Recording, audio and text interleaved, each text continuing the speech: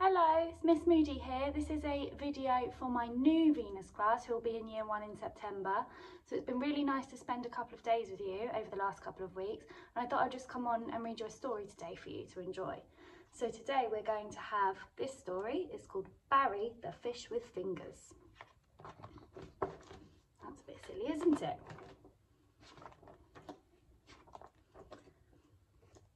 Puffy the pufferfish could blow the best bubbles. You see him here. Other fish would come from miles around to see his bubble blowing show. Big bubbles, small bubbles, round bubbles, square bubbles. They had never seen anything quite so amazing. You see all the different shaped bubbles. Until they caught sight of Barry.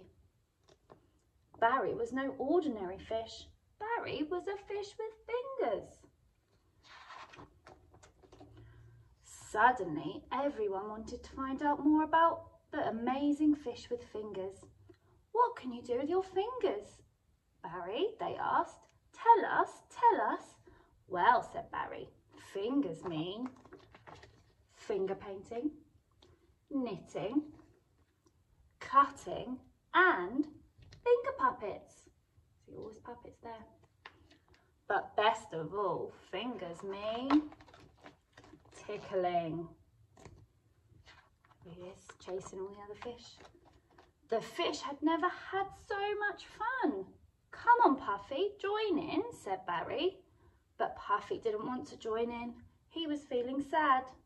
Now nobody wants to see my bubble blowing show, he sighed. I hate Barry's fingers. They're stupid. Very kind, was it? So while Puffy sulked on his own, Barry and the other fish had a whale of a time, chasing each other through sea caves, in and out of seashells, and through the seaweed. But all of a sudden, Barry stopped dead in his tracks. He heard a large splash and a rumbling noise. Then the sea got darker, and a big shadow covered the ocean. Oh no, cried Barry. Oh no, cried the fish. A huge crate had fallen into the water and it was going to squash Puffy. See Puffy down there. Quick, Barry, do something, cried the fish. And that was when Barry did something truly amazing. He pointed. Fish can't normally point, can they? They don't have fingers. Look out, Puffy. See him there, looks scared. With a loud crash, the crate hit the seabed. Was it too late? Had poor Puffy been squashed? No, what do you think? Phew, no he hadn't. Thank you, Barry, said Puffy. You saved my life. I'm sorry for being a grumpy spoil sport. Can we play tickle chase? But Barry had a better idea.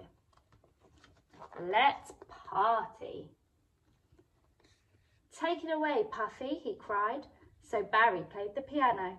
Puffy blew the trumpet and everyone had the best time ever. Okay, so I hope you enjoyed that story and I'm really looking forward to meeting you properly in September and being the new Venus class together. So have a lovely summer and I'll see you soon. Bye.